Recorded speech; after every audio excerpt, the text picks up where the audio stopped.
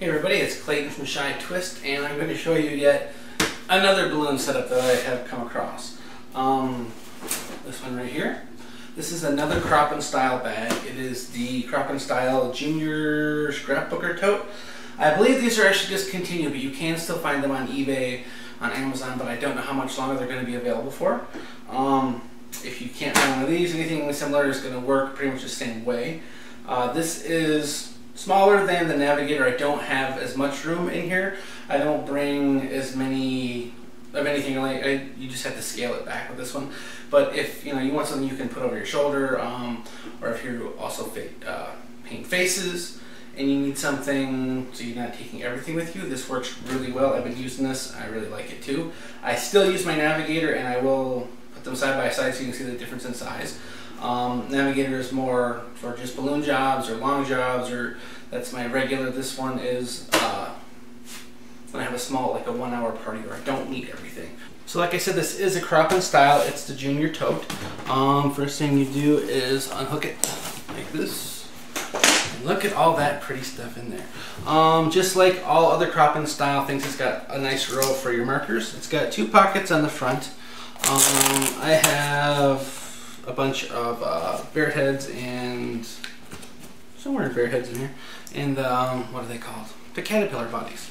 I keep those in the front of this one. This side I have just a bunch of prints, the alien heads from Heiko, the ninja heads that I picked up at Heiko Balloons, and just some other stuff, just big stuff I don't use a ton of, but I like to keep with me. Let's see, I'm going to pull this back for now and show you. I'm able to put, I want to say I put about 60 260s, 30 350s, and then just a handful of all the colors of 160s. And I've got these all rolled up on with these here. Oops.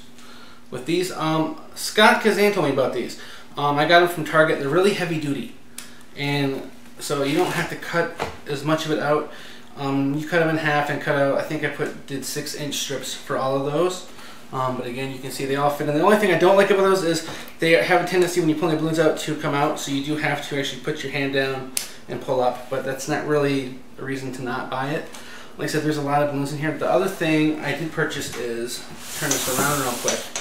This piece here came from Michael's. It was $8. I got it for $4 with their coupon. It's a jewelry organizer. And you don't need the whole thing. I mean, you could, if you could figure out how to make it work, I guess you could.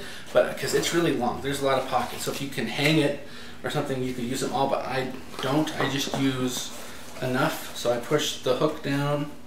I have to get it all back in there. Shouldn't have did that. Anyway. I just feed it down so it's not going to go anywhere. And the cool thing is all these pockets are clear, and you don't have as many pockets, but you're not taking everything anyway. But you're able to see everything though. So I can put in all my eyeball prints, and red or black and white can go in here. I've got my other ones organized, geos, all the color hearts, and all my prints are down here. So I don't have to search. I don't have as many pockets, but I don't have to search for them either. I can actually see what I'm pulling out. So I do like that. Like I said, that was only $4 with a coupon. That is in the jewelry section. On the sides, underneath it, the other thing with this thing from them is you have to fold it over, and that keeps everything from falling apart. And then it's got these Velcro straps on the back, so I've been using those to put my bee bodies in, because I mean you can see off the sides, because you got it in front, so you can see what you're going to pull out anyway. So that works really well for that.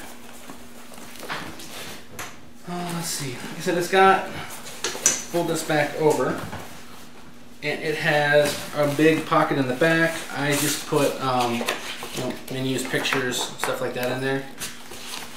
Not that you saw that. That was my really basic designs I had to do for a school thing last week. And there's pockets on the sides too. I keep business cards in one, my balloon cutter from Brody's, and the other one. And then just more balloons on the side. What do I got in here? Big hearts. I probably have some quick links and some big geos in there. And then on this side there is another big pocket. This one's just the whole length, so I just use this for hairbands. So that's pretty much it. You see it's got a strap to it, and you just snap it back up. If you don't overload it, like I did. Okay, and that's it.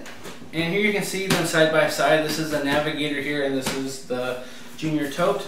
And we see it's about 3 inches shorter, and the width is also not as wide or as deep. See if I can actually tilt this without making a huge mess. So you see, it is quite a bit smaller. It's also quite a bit lighter. Like I said, I'm still able to get everything in here that I use regularly. No 646s, but you know, how often do you really use those at parties? So there you have them, my Navigator and my Junior Tote. I believe I got the Junior one for $40 on eBay. These are about $80. One other thing, I was asked, do I still like my Navigator? This is cool. This is nice for, you know, small parties and whatnot, or even just, it's kind of become my play bag at home. But I love this, the Navigator. This is my favorite by far. It's not nearly as heavy as the 2XL. I still get everything I had in that one in here. Yeah, so this is still my favorite bag, but the other one is a good option for, you know, and have a lot to carry. But that's it. Thanks for watching. Bye.